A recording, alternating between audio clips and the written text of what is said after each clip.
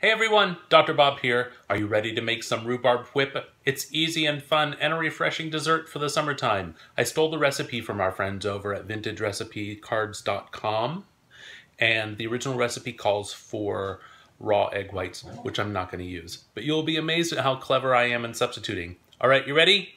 Here we go. Crack that whip. Give the gas a slip.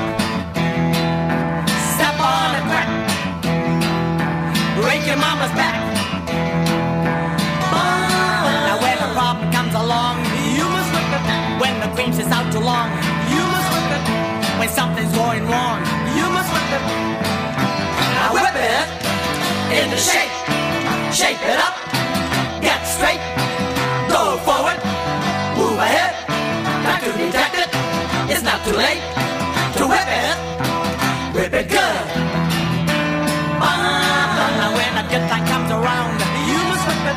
You will never live it down unless you whip it. No one gets their way. Okay, it's rhubarb whip time. Ready? Dr. Husband's here. Damn it is here. We're going to try our rhubarb whip. Okay. Hello! Hi! It's Dr. Husband and damn it.